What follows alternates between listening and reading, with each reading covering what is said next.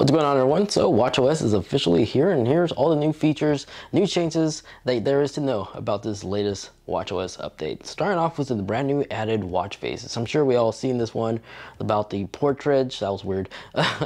Which is basically a watch face you create whenever you take a portrait shot. It has the number. You could have the time and a date either in front of the subject or in the back. Not only can you change the font of the clock, as well as add some complications, but you can actually move it so it gives a cool portrait effect. But then you also have world time. World time is the additional newly added watch face that's available for the larger size screen model Apple Watches. Basically, this just shows you all the time zones around the world. Perfect, I guess, if you're a pilot or constantly traveling around. You can see the sunrise, the sunset, and you have access to 4 additional complications. And then, of course, you could change the theme, the colors, and stuff like that. And it does indeed support always on display. So if you have a Series 5 or newer Apple Watch with the LTPO hardware, that's how it looks like with the always on display on. And of course, if we go ahead and hit edit, yeah, 4 complications is all we get for this one. Not a bad looking one. I just wish the always on display hardware had a cool, unique theme, but still looks great nonetheless. And then in terms of newly added apps, now if you actually long press, you can actually switch between grid and list view. That's a little pro tip right there. I'll highlight more about the tips and tricks and hidden features in a separate video, but that's just a little quick one, and this is really nifty and useful, and I'm glad Apple brought it back. But Mindful is the newly added app where they combine the breathe reminder with reflect. So the old breathe app, the breathe animations can still be found here, but on the reflect, it has this cool, unique animation with rainbows and trippy colors and all that good stuff. Other cool, nifty features can be found in the message app. Now, whenever you actually send a message to somebody, you still have your quick replies right here, which you can actually create some on your phone, send location, see the color detail and all that good stuff. But here, you could also scribble, but as you're scribbling, you actually have access to digital crown, so you correct some of your mistakes if you did. And yeah. And then down here, you have access to your faces, emojis. And if you tap the app icon, there's now GIF support. Now you can actually select a GIF and search a GIF off the Apple Watch like you typically would on the iPhone. So that's new. And then if you pull up Control Center, scroll down where the focus is, the Do Not Disturb, you now have access to the other focus categories that you could have access to on your smartphone. So if I take out my phone real quick and go into focus, these little sections you have here will actually mirror them right here on your smartphone to the Apple Watch. So if you like to create some, you can always tap the little plus icon right here and add it to the Apple Watch. And then if you activate one, so the personal one as a final example, we go ahead and turn that on, it changes the Do Not Disturb icon to the icon that we have on our focus mode. And then when you exit out of it, you'll see it up here, which is quite nice. Now the weather app also got some nifty features that normally premium weather apps will actually give you. If we go ahead and launch it, you'll notice some things did change, but a nifty feature that it has is, let's say for example, it does begin to rain in a couple of minutes. It will actually notify you, sending you a push notification that it will begin to rain pretty soon to be prepared. So it has that newly added notification onto the weather app now. Then if you want to operate your Apple Watch without using both of your hands, as a fine example, active, if you go into your settings, if you launch the setting app and you scroll down to accessibility, and you go into active touch, if you enable this, you can actually hands-free control the Apple Watch by just doing weird motions with your hands. I'll make a separate video, a full tutorial on how you could utilize this. But as of right now, this video is currently available on Apple.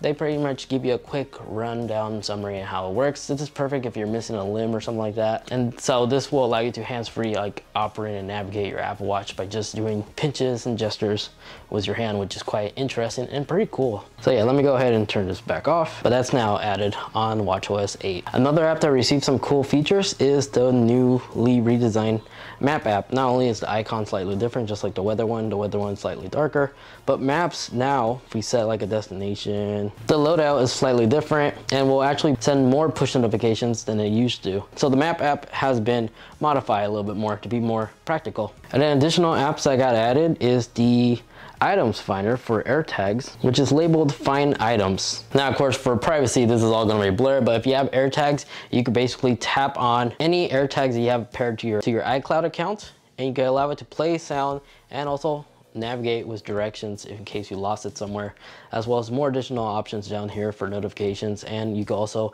enter lost mode in case it's really out of your possession. And then the other added app that's similar to Find Items is to find your devices like other Apple products you may have laying around. Under Find Devices, this allows you to track your iPads, your Apple Watch, your Mac, any Apple device that is able to connect to internet, that connects via your iCloud account, can be all found right here, and that was a funny glitch. It even shows you the battery life percentage on some of these stuff too. Now the photo app also received a massive overhaul, as there's now additional features and everything is just slightly better organized than it was in the past. So if you click on one, sorry for flexing, this picture just randomly popped up, so we're gonna use it. But here, everything is just more clear to use, but now there's a new share icon here, which you can actually share with people in your contacts by either message or email, or your favorite or most recent person that you talk to via iMessage. But notice here you can actually create a watch face from it. So it will give you the option for some of these supported options. So we got photos, kaleidoscope, and if this was a portrait photo that we took with our iPhone, of course we'll have the new portrait watch face as the option, third option right here. So that's nifty. And then if we go ahead and play something on our iPhone, like a YouTube video or something, I'm just gonna randomly tap on something. The Apple Watch will automatically, of course, go on to the iPhone, but the UI is slightly modified as now it will actually show you the little icon on what's playing, including your HomePod. So you have more control of what devices are playing sound right here on your wrist, so you can actually tap on it, pause and play, connect to AirPods, and all that good stuff. Now the Apple Music app also got a redesign as it mirrors the iPhone a little bit more than ever before. So that's a new change as well. And then in regards of health features, walking mobility is now supported on the Apple Watch, but that you can access on your smartphone. So if we go into our health app, let me lower down the brightness, and we go into browse, there's now a new mobility section right here. When we click on this, it will actually tell you your mobility status right here. And if it's really bad, I'm pretty sure the Apple Watch will actually notify you and try to help you improve your mobility and stance and stuff like that. So this is where you can find that new mobility option. It gathers all that data from your wrist, from your Apple Watch, and it sends it to your iPhone health app. Now the Apple Home app also got redesigned. I don't really use that many smart devices, but there's more information you can find here. So if you have like a smart thermostat, you can see the stats of the temperature and all that good stuff right here on your wrist.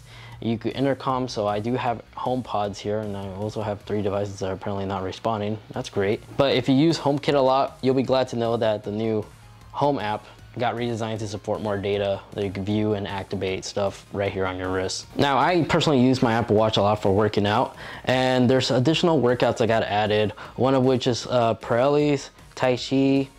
And then if you cycle, and if you can't find a certain workout that you like to do, like cycling, for example, you can always just scroll down to the very bottom. You can add additional workouts that you like doing on a daily basis. They even have archery as a fine example. It has a lot of support for stuff. But if you scroll all the way to cycling, this is something I want to show you real quick. It actually gathers more data than ever before. With WatchOS 8, in case you have a fall, so while you're cycling, you slip, you crash, the Apple Watch will actually be able to detect that fall detection with fall detection and be able to check in on you and make sure you're okay. If you're unresponsive, of course, the Apple Watch will then toggle the SOS function and make sure you're all right.